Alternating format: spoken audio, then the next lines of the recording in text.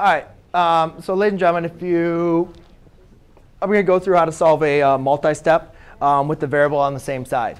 Now, when we're solving multi-step, a variable on the same side, our purpose is to simplify it down to a two-step, right? You know a two-step, right?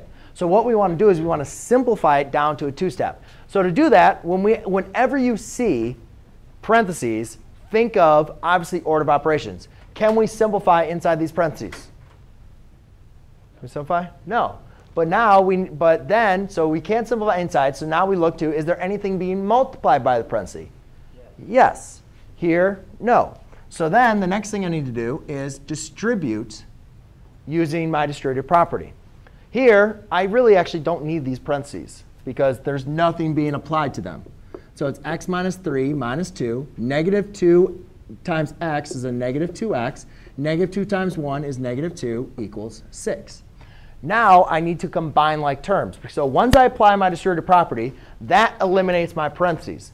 Now I combine like terms. And a lot of times it's very helpful just to rewrite the terms next to each other. As long as you keep the signs, you'll be OK.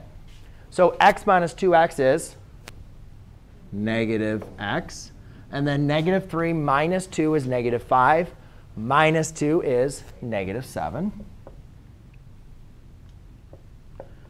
Equals 6.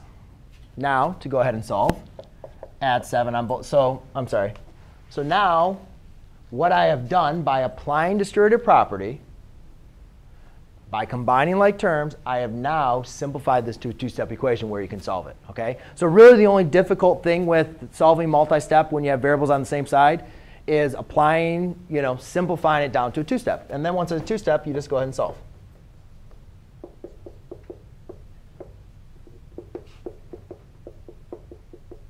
So x equals negative 13 in that example.